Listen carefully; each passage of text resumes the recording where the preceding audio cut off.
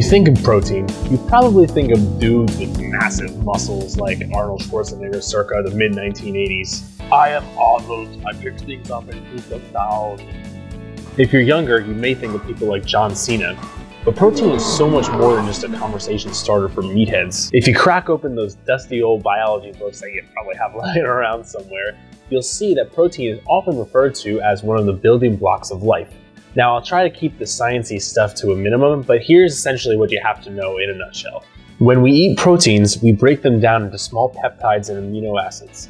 These have a variety of functions in our body, including repairing and replacing worn-out cells, building stuff, giving us energy, plus transporting other things throughout our body via our bloodstream. There are also two types of amino acids, essential and non-essential. Essential means that we need to get them from our diet, and you probably guessed it, but non-essential means that we can usually make them ourselves in our body.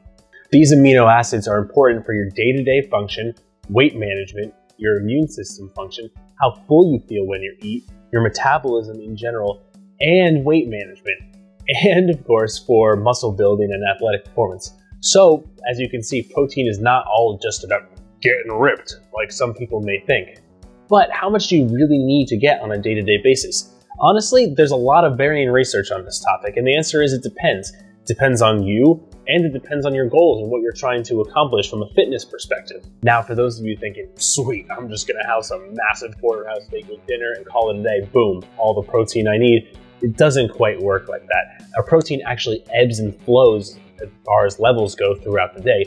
Essentially what happens is when we absorb protein through our digestive system, the amino acids get absorbed into our bloodstream into an amino acid pool, which is actually, for the record, different than how we store carbs and fats in our bodies, but we'll get to that in a different video. So, as the day goes on, your protein levels increase right after you eat and decrease immediately afterwards. So it's not just enough to eat the total amount of protein that you need, it's also important to keep in mind when you're eating that amount of protein throughout the day. So, for people who are training, it's important to actually get the protein before and after you work out within that time frame, because muscle and protein breakdown actually tends to occur during those times. So you need to replenish those protein stores to be able to fully build the muscle that you're trying to build. For a person who may not be as active, it's still important to spread your protein throughout the day in terms of your meals and also the snacks you may eat. But it is important to replenish those protein levels after you exercise if you really want to focus on building muscle and optimizing your workout. You may have questions about what type of protein is important to consume before and after a workout.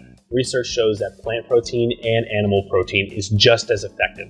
So as long as you're getting the protein and it's a quality source, you should be good to go before and after a workout. Now, before you go breaking out the calculators to calculate the exact amount of protein that you should get on a day-to-day basis, there's a much simpler way, and this is good for most people. We follow the Precision Nutrition Calorie Counting Guide.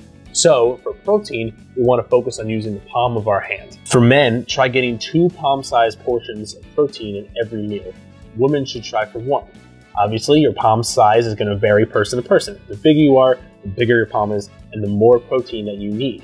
These are the guidelines for an average person. We'll go into more detail in other videos about the carbohydrate and fat content in your diet, but it's important to make sure that your protein is consistent. Remember that these are just guidelines. The average active male needs about 6 to 8 palm-sized portions of protein every day, while the average female who is active needs about 4 to 6 palm-sized portions of protein every day. Now, before you go trying to cut all your food into palm-shaped portions, remember that these are just guidelines.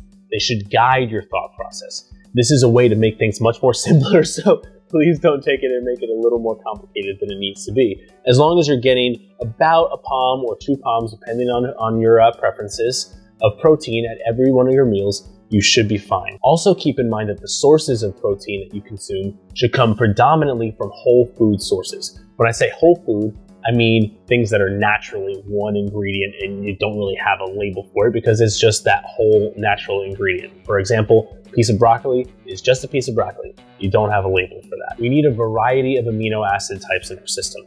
And from getting a balanced diet of different types of protein sources and other things in our diet, we naturally get all these amino acids that we need. So yes, that means that you should not consume a protein shake with every meal, because even though there are a lot of quality proteins out there in terms of protein shakes, it's still a semi-processed food, so we should have that in moderation in our diet. Keep in mind that it's not just about the protein-dense foods when it comes to your daily protein intake.